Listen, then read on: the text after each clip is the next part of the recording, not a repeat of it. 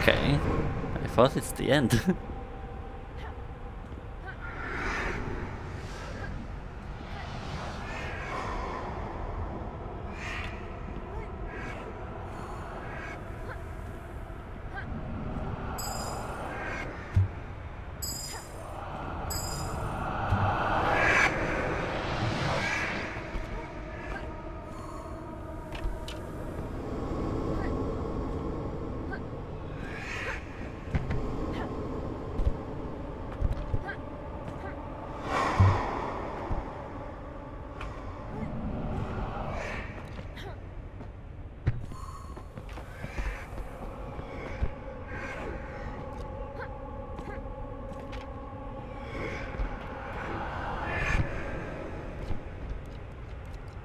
Sure, whatever.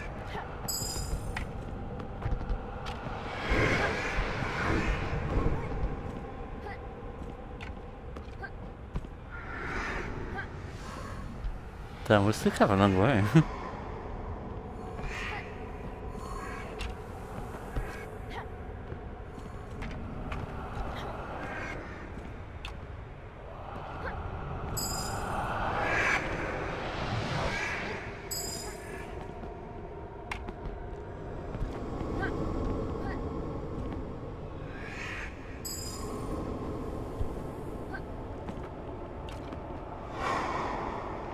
Use that slow.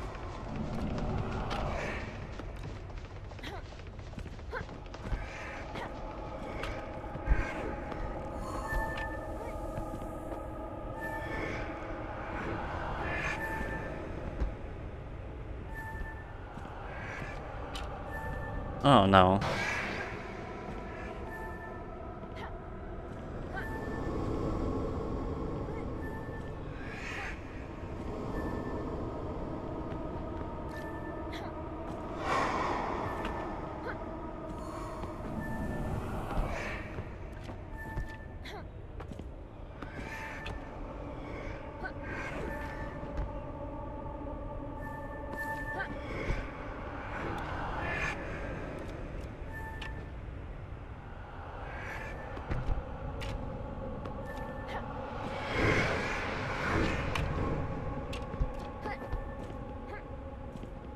I'm spinning.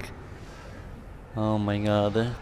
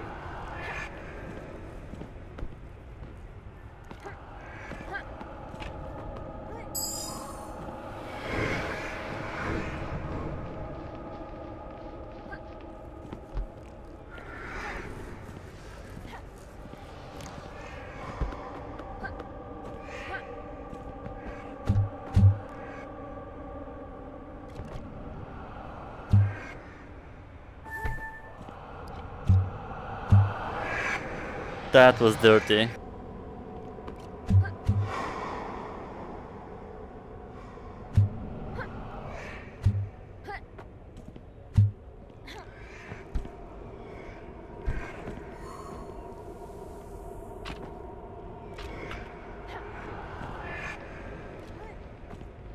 Oh.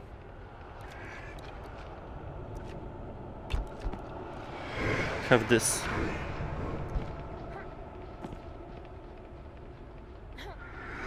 Damn it.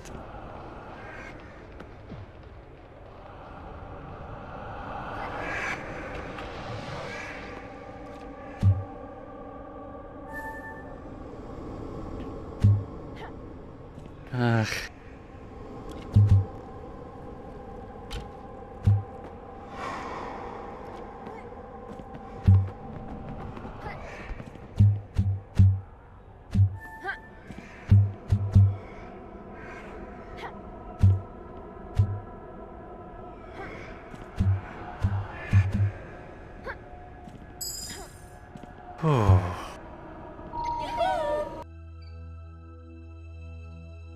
Hello.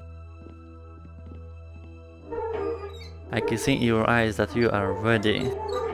As you know by now, there is no need to fear the Reaperman. Sometimes the darkest path leads to the brightest middle, and your path was helping others on their journey. Right, that was kinda like what I figured out, but still the whole lore is not clear. And now your journey has reached its destination. Goodbye is not the end, it simply means we will miss you until we meet again. Carly?